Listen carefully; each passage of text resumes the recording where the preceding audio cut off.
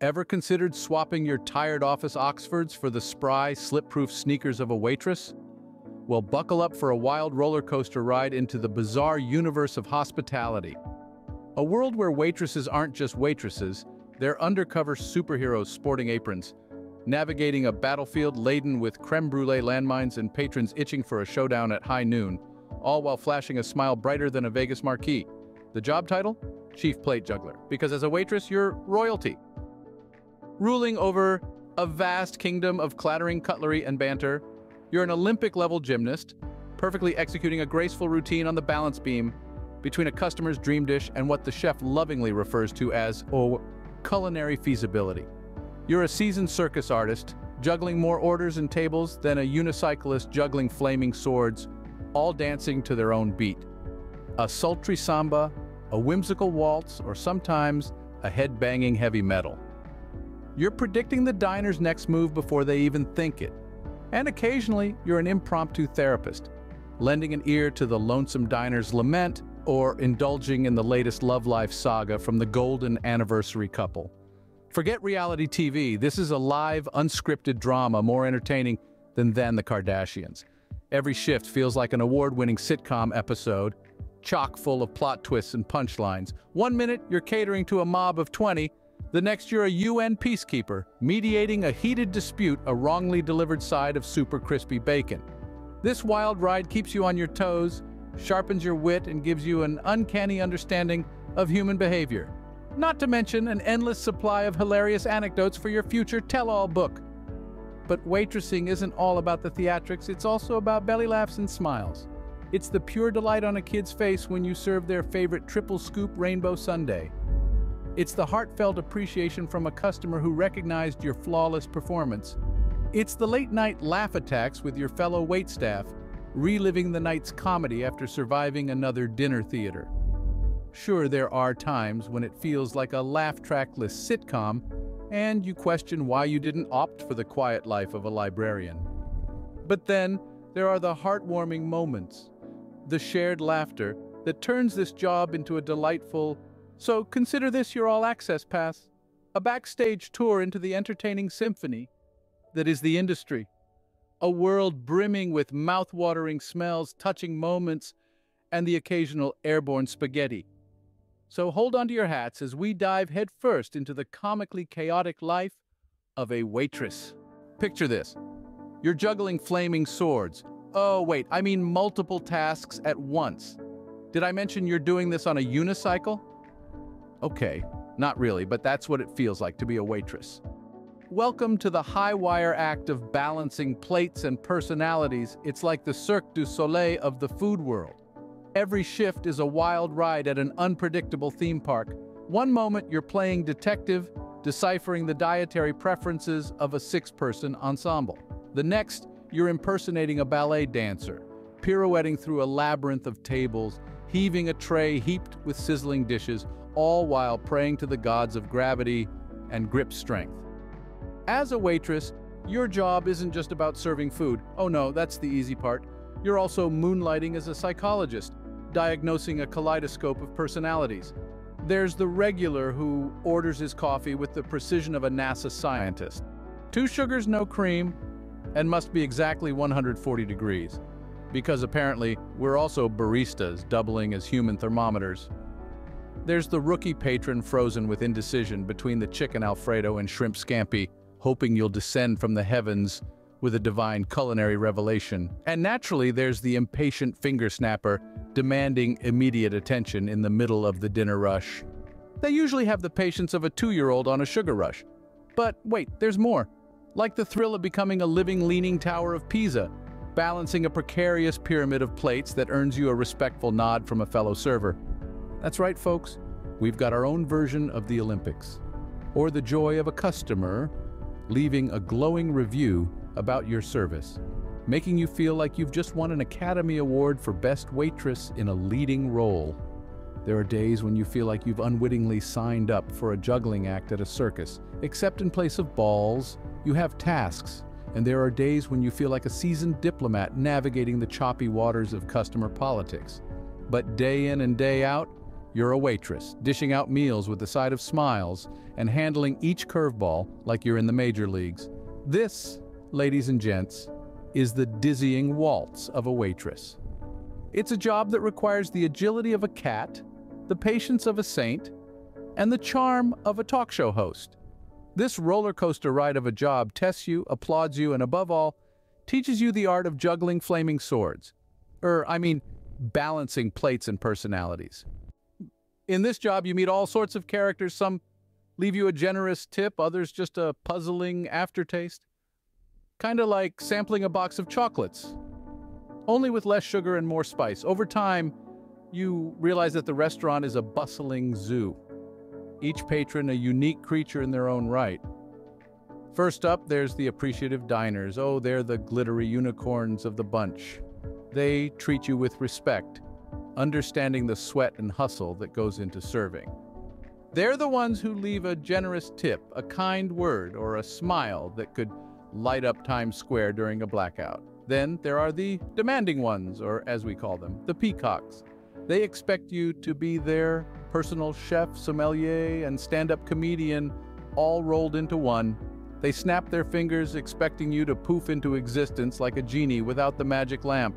They seem to forget that they're not the only peacocks strutting about in the restaurant. And let's not forget the hungry ones, the grizzly bears of our zoo. The ones who come in with a growling stomach that could rival a thunderstorm. They're not rude, just incredibly impatient, like a 5-year-old waiting for Christmas in July. They can't understand why their steak doesn't teleport to their plate 2 minutes after they've ordered. But serve them a quick meal, and they transform faster than Cinderella at midnight. Despite the wild safari, these encounters shape us, teaching us more about human nature than a week-long Netflix binge on psychology documentaries could.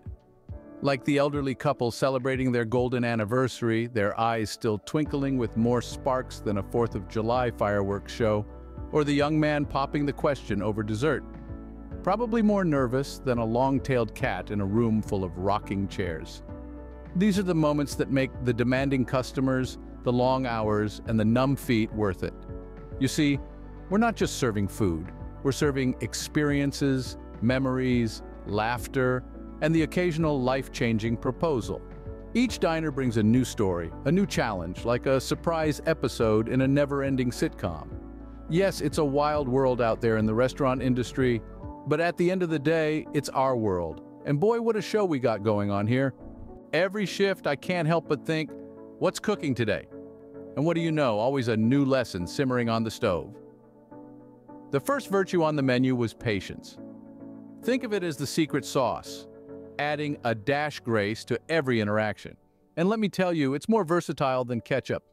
From the indecisive diner at the Pancake Waffles Junction to the family of 5 who change their order more often the weather, a dollop of patience helps you serve them all with a smile. Now, resilience, that's the meat and potatoes of this job. It's bouncing back after you've mistakenly served a burger to a vegan, or even when you've done a double shift that felt longer than a Monday. It's about dusting yourself off, rising again like a phoenix, or in my case, like an overcooked souffle. But the cherry on top, or should I say the icing on the cake, is a positive attitude. When the kitchen's in chaos and orders pile up faster than bills, a positive attitude is as refreshing as finding a $20 tip. It's infectious, spreading faster than the latest restaurant gossip. From you to your customers to your coworkers, it lightens the mood, and let's be honest, it makes fly faster than a burger off the grill. These lessons, they aren't exclusive to my crazy kitchen. They've spilled over into my personal life like an overboiled pot of pasta, changing how I sail through the seas of life. Patience has made me a better listener, and resilience has shown me that it's okay to fall as long as I bounce back higher than a dropped meatball. And a positive attitude? Well, it's turned me into a sunshine junkie, always searching for that silver lining, even when the clouds look as burnt as my first batch of cookies. And I feel like I've been attending a club, only it's a masterclass in life skills. The restaurant, with its rock and roll and buzzing customers, has been my lively stage. My coworkers, customers, and yes, even the grumpy chef, who could make a rock cry, have been my joke-telling mentors. And if I've learned anything, It's that navigating life's choppy waters is easier with a boatload of grace, strength, and a healthy side of humor. All in all, Mai has been a masterclass in life skills served with a side of laughter. Ever thought your waitress could be your stand-in shrink? Well, swallow that thought with your coffee. As waitresses, we're not just your food fairies or caffeine lifesavers. We're often an eager ear, a comforting light in the gloomy diner, and yes, sometimes even the safety rail for your emotional roller coaster. You see, the restaurant table is more than an eatery. It's a Broadway stage where life is the star. It's where people come to pop champagne corks or shed tears, to bond, or sometimes just to nibble on solitude with a side of fries. And we, the waitresses, well, we are the understudies, stepping in for a quick cameo in these life scenes. Donning our aprons and comfy shoes, we've heard it all, from the ecstatic shrieks over a promotion that makes the forks jump, to the somber hum of sorrow that makes the glasses shiver. We've been there for the first date, jitters that make coffee cups tremble, and the old couple handhold that warms more than just soup. We've seen the spark in a woman's eyes brighter than our diner neon, as she says yes to a proposal, and the man's tears that could fill up our tip jar after he's lost his job. Yes, we've the vault to secrets that even the nosiest friends or family members haven't cracked. We've been trusted with tales, confessions, worries, and dreams that could fill a best-selling novel. We've offered words of comfort, been cheerleaders, and sometimes just silent partners in crime. Does it get emotionally draining? Sure, and sometimes we wish there was an emotional mop we could use. Is it easy to carry the weight of so many tales? Not always, but hey, who needs the gym when you have this? But it's also incredibly rewarding, like finding an extra tip under the napkin. It's a reminder of our shared human sitcom, the highs and lows, the laughs, and the cry fests. It's a reminder that we're all in this together, just like meatballs and spaghetti. So, as we refill your coffee cup, clear your plates, and bring you your bill, remember we aren't just waitresses. We're your secret keepers, your cheerleaders, and your unofficial therapists. Yes, we waitresses wear many hats, and therapist is just one, along with comedian, story collector, and friend. So the next time your waitress serves your meal, remember she might also be serving up a hot plate of empathy, seasoned with understanding, and a hearty side of human connection. Well, despite the battle scars, there's a lot to love about Mai. Yes, it's true. Being a waitress isn't just about juggling orders like a circus performer or dealing with customers who make a grumpy cat look like a happy puppy. It's also about the thrill of service, the comedy of errors we call teamwork, and the parade of fascinating characters I meet daily. Let's kick things off with the thrill of service. There's something incredibly rewarding about seeing the look of pure bliss on a customer's face when they take the first bite of a dish you've recommended. Like when you bring a piping hot cup of joe to a customer who's had a day longer than a Monday. Seeing them unwind with that first sip, it's like watching a balloon deflate, in a good way. Those moments, as fleeting as they may be, make the whole circus worth it. Then there's the camaraderie. The kitchen staff, the host, the other servers, we're all part of this crazy roller coaster ride. We share the rush hour madness, the laughter, and the occasional waterworks. Think of us as a soap opera, a family cooked up in the pressure cooker of a restaurant service. And oh boy, the people I meet. It's like an episode of Humans of New York every day. I've served everyone from undercover celebrities to backpackers who seem to have misplaced their backpacks, witnessed first dates that were more awkward than a dad joke, and golden anniversaries that give Hollywood rom-coms run for their money. Then there's the regulars, the elderly couple who come in every Sunday, rain or shine or hail or zombie apocalypse. The group of friends who've played the same trivia game every Tuesday night for the past 5 years. I swear they've memorized all the questions by now. The young woman who brings a new book every week and gets so lost in its pages, we have to remind her to blink. These are the golden nuggets in the quarry of my job, the moments of connection, of shared hilarity that make the mad rush, the sleep-deprived nights, and the occasional customer-zilla worth it. These are the reasons I strap on my apron every day, whip out my notepad, and dive back into the madness. And that's why, despite the circus, I wouldn't trade my job for all the tips in the world. As the curtains fall on today's episode, let's dive into the wonderfully chaotic world of waitressing. Bet you didn't know that the potato soup was actually just yesterday's mashed potatoes, did you? Kidding. But seriously, are some nuggets of wisdom I've picked up on the job. First off, resilience. Think superheroes in aprons. This job will test you in ways you can't imagine. You'll meet all sorts of people, from the sweet old granny to the grumpy woman who thinks the soup is never hot enough, and you'll have to serve each one with a dazzling smile, even when you'd rather serve them a piece of your mind. But fret not. These are the moments that turn us into human stress balls, super bouncy and extra tough. Next up, balance. And I'm not talking about the 5 plates in each hand kind of balance. It's about juggling personalities. Every guest is like a surprise chocolate. You never know what you're gonna get. It's like treading on eggshells without breaking any. But hey, it's this constant dance that turns us into professional people readers, moving on to patience. The service industry isn't a sprint, it's a marathon.